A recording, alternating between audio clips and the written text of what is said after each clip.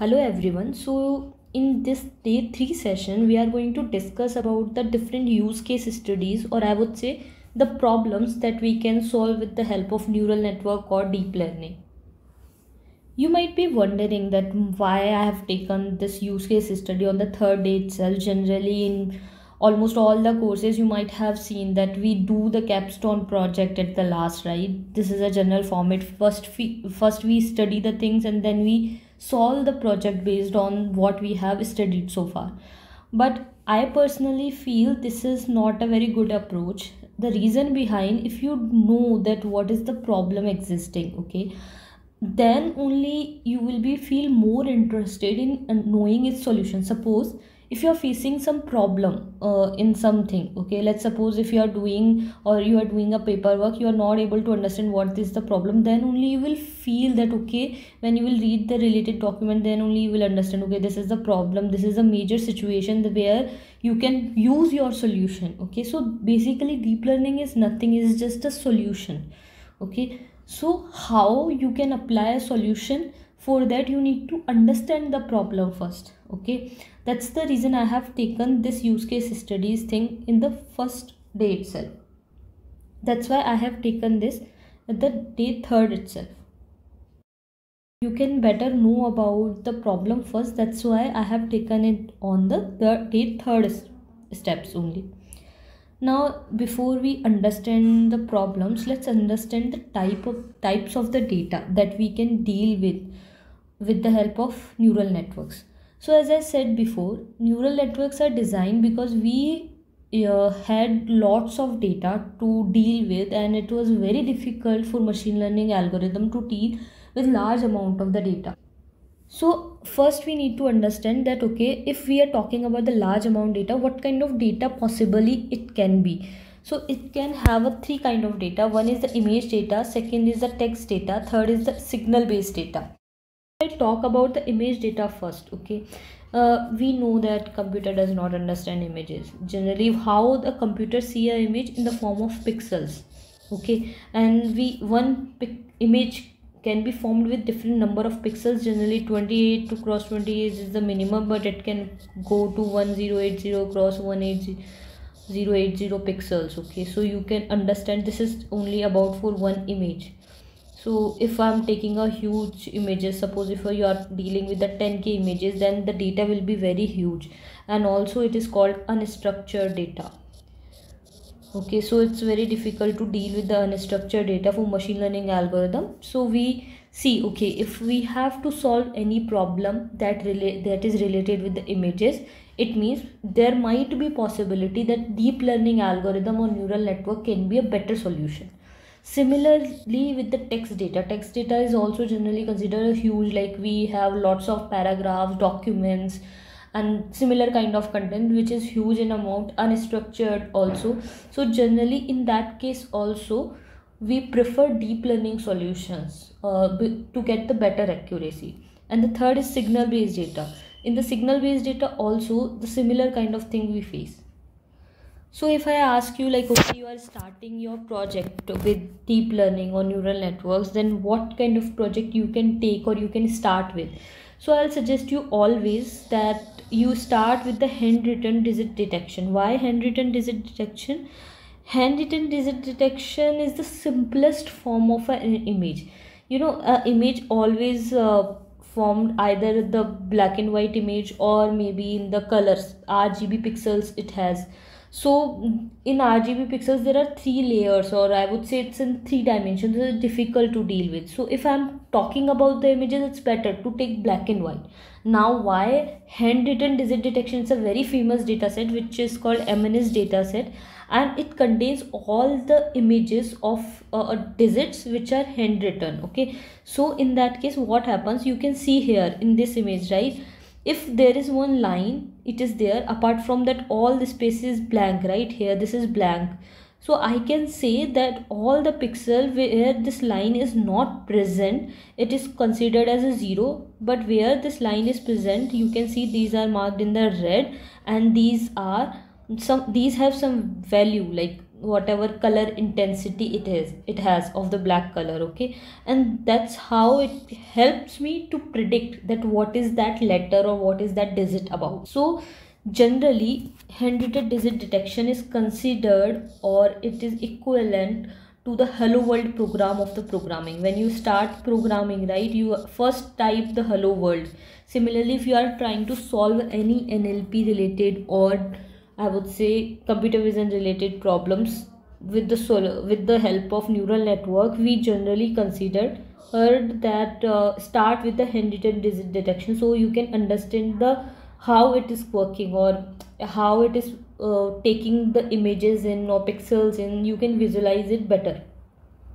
Here you can understand, but it's very good project to start with, but there is a problem here, that is MNIST handwritten digit recognition. It's a very common or hello world kind of projects, and Titanic project is generally considered hello world of machine learning. So that's why these two projects people generally keep in their CV, and it's really difficult for an interviewer to identify generally that how good you are, because generally it's the basic project, everyone do it. It's exactly similar. Suppose if you are doing one thing, you are keeping your this project, your hello world project in your CV, and saying into the interviewer that you know the programming. Okay, now you can sense how ridiculous it can be.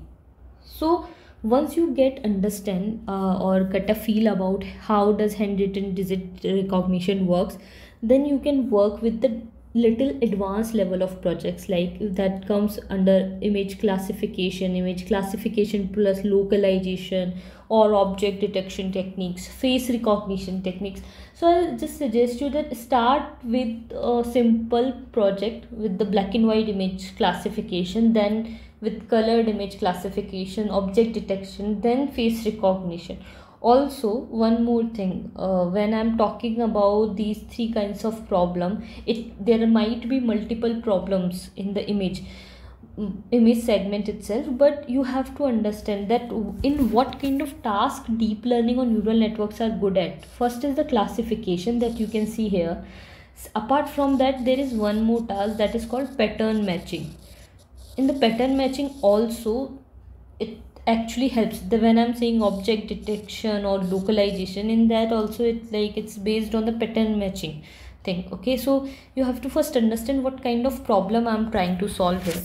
And one more thing I would like to let you know as a tip, you can understand this thing, that no one will let you know ever that what kind of problem it is. No one will directly say you. Suppose if a client is approaching to you and that person wants to solve some problem, right, he or she will never let you know that okay, this is a classification problem and just go ahead with that. No, you have to understand the problem by your own. Okay, in which kind of, or in which category I have to keep. And whenever you're dealing with the client, you have to always ask what kind of data I am having. Okay, ask them that okay, you are saying me to work with the neural network or deep learning models. I totally understand that, but please let me know what kind of data I'm going to deal with. Okay, and then you have to understand what kind of problem it is. It's a classification, it's a detection, it's a pattern matching, it's a recommendation. Based on that, you can build your solutions. Okay, so apart from that, this is all about images that we have discussed so far. Apart from that, there is one more problem comes into this segment, that is speech to text conversion. This also you will understand that there are different kinds of neural network. Based on that, it is decided that which kind of neural network is used for which kind of problem. Generally, speech to text conversion, you take a different network is used as compared to what we use for the images. Okay, so but yeah, this is again, it's a very huge data and unstructured data, so we deal such kind of problems with the help of neural network and deep learning. Apart from that, you can see the language translation is a very important project that people do. And also one more thing I would like to tell you here, even there are so many open source projects are there, still they have not achieved very good accuracy on the language translation model. So if you are looking for some advanced projects to do in deep learning later on, definitely I'll suggest you to pick one language translation project. You can translate or take two languages, or if you are from India, then you can take two Indic languages, which is very common nowadays.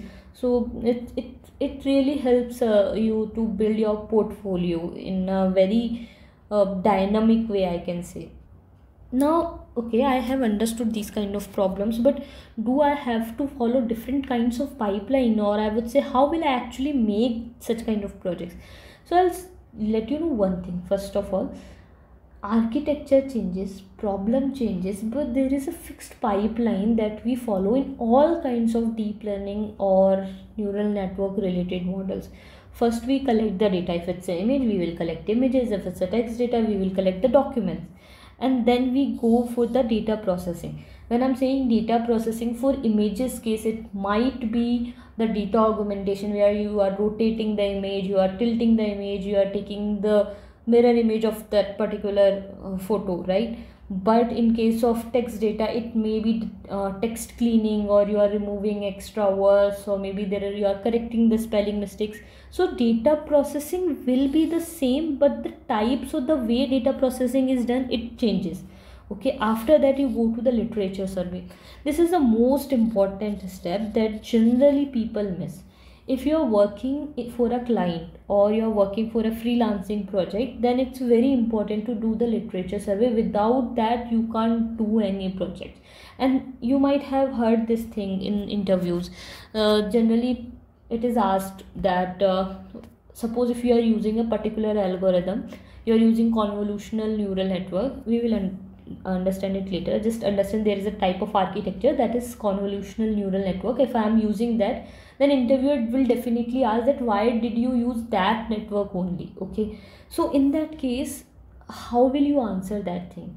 In general, if you have worked in the companies, then it is generally expected that before applying that algorithm, you have done the literature survey. Why? Because you might have seen similar problems, you have seen that what kind of solutions other people have designed, and based on that you propose a solution, and for that you take a decision based on the literature survey.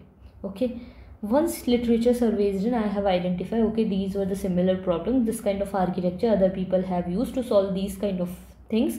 Then I'll make my own model architecture, or I'll take a pre-existing architecture and then go ahead with the model train. Okay, here I'll train my model with my collected data, and then I'll go for the evaluation. Okay, I trained my data, but I should check that if it is working well or not. Then I'll check and I'll extract out the inference out of it. Okay, whatever I have calculated, or suppose if I'm saying 99% accurate, it is that it is a dog. Okay, but actually it is a dog or not, because when I'm saying that I'm classifying it's a dog or cat, it's very easily identifiable. But suppose if you are trying to identify some brain tumor, okay, then maybe it is saying, okay, I'm 99% sure it's a brain tumor, or maybe it's a like it's a last stage maybe, but in actual it is not, right? So you have to evaluate it properly, you have to take inference out of it, and then once everything is checked, testing is done, then you can deploy that model somewhere. When I'm saying deploy, I have asked this question in the interview, what is deployment, and I was surprised that people don't know about the deployment. Deployment means it's just a simple thing that you are making your project accessible to the different users so that they can directly utilize it. It's like you are the developer, they are the people who are going to use it. They don't know anything about the tech stack, what you have used, how you have built it. They just use it. Okay, they use your product. To do that or to achieve that level, we have to deploy it somewhere. Deployment, you have to actually upload it somewhere. In the layman term, it's not exactly uploading, you have to take care of lots of things, but you can think in that way. You are putting it somewhere where all of your friends anywhere or any person in the world can access it. So this is how a pipeline of a neural network can be built, and it will be the same no matter whatever is the problem. Few things here and there might be changed. Maybe data processing is not needed, or maybe sometimes model evaluation techniques are being changed, or maybe some problems only need model evaluation, inference is not needed. So it depends on the problem statement. Now I have already discussed that what kind of data processing can be done. It's a resizing, it's a rescaling, if it's an image, it's a data. These things are called data augmentation techniques. We will discuss in detail once we will start reading. I'm just telling the overview right now. Okay, apart from that, we are going to do literature survey to understand that it's ANN, CNN, RNN. These are the types of the neural network. We will discuss that too in the detail. You have to just understand that for each kind of data, generally one particular architecture works better. We will understand it later, that why it happens like that, why that architectures are being designed. Okay, so in this session, this is all I wanted to discuss. I hope you have understood the kind of use case studies that we try to solve with the help of deep learning. Where we use it and how do we make a pipeline. I'll suggest you to do one thing now, that go and search on Google that the problems that people have solved with the help of deep learning, so that you can get a fair idea. Okay, these are the projects that can be solved, and keep one project in your mind. Okay, why I'm saying this? If you keep one project, suppose if you are saying I have to do the machine translation or machine language translation, or let's suppose if I want to make a model which can translate my English language to Hindi language. Okay, so whenever you read any network or any architecture you will read, you will always try to analyze or compare it with that problem statement. Okay, if I am reading this architecture, does it help, or how can I implement it to build my solution? Can I do convert English language to Hindi language by using this model? Such kind of thoughts will automatically will come in your mind when you have a goal in your thing, that okay, I have to solve this problem by studying these solutions. Okay, that's the reason we have discussed it. Okay, and in tomorrow's session we will discuss the complete roadmap, what things you need to become a deep learning engineer, how you are going to go ahead with that. Lots of things are there, so we will discuss it tomorrow. Thank you.